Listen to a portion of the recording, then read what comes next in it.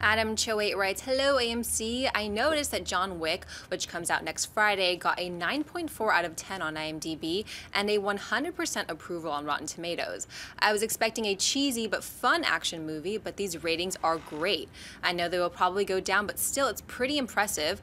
I would love to know John's thoughts on this, seeing as how excited he is. Thanks, have an awesome day."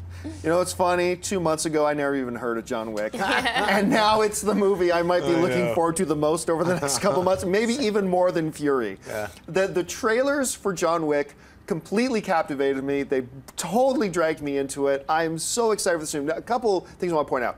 Never, ever, ever look at IMDb's ratings. Anybody can, the movie isn't out, and yet it has a 9.4. That's the thing about IMDb, is anybody can click in there and just click a rating on something, and you know, 95% of the people who've been clicking ratings on it haven't even seen the movie yet. So don't pay attention to IMDb rating, that's fine. The 100% on Rotten Tomatoes I find intriguing, because when I saw the trailer, and that's going to go down, I'm sure, but when I saw the trailer, I'm like, not only am I super excited and jumping up and down my seat, I'm going to be the only guy who's doing that. Everybody else is going to see this for the piece of crap that it is, and I'm just deluding myself because the trailer's so awesome. It's really refreshing to see, and a lot of the bigger heavyweight critics have already weighed in on John Wick, and they're all liking it so far. So, and you've seen it. Yeah. Your thoughts on John Wick? I got to see it at Fantastic Fest, and I'd say the reason why it's got 100% at the moment is that not that many reviews have been counted because press screenings have only just started. Only about 15 have come out, yeah. But I had such a great time watching this movie. It is cheesy and fun, and I think if you embrace that side of it, you'll have a really good time. Keanu kicks ass.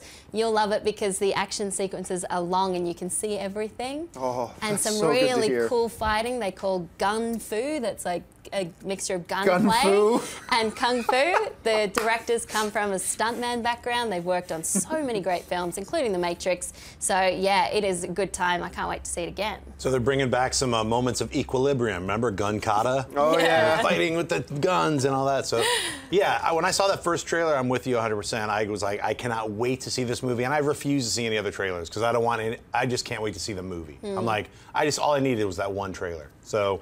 Yeah, the other trailers have been, like a lot of movies these days, the other 2 trailers I've seen have been extremely similar to the first one, so you're not really seeing too much. It's just, I just remember, they killed the dog? Yes, and like, it is the cutest dog in the world. Oh, I mean, So I'm watching it with Anne, and Anne is a massive, we have dogs. Anne is a huge, when she sees dogs on TV, she starts to cry. Oh, like she's gonna cry. Dog person, and I remember showing her that trailer, and we're watching the trailer, it's like, oh, cute puppy, and then the part comes.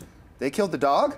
Oh, they gotta die. Yeah. They gotta die. Like, it's just get like, revenge. Grr. It's a really fun revenge thriller. Oh, I can't wait to see it. Yeah. Hey everyone, if you liked this video, click that thumbs up button and make sure to subscribe to our AMC Movie News YouTube channel. It's free and helps you stay up to date with all the latest movie news, as well as our daily AMC movie talk show. Also, make sure that you follow us on Facebook and Twitter to stay up to date with all of our special promotions, contests, and prize giveaways.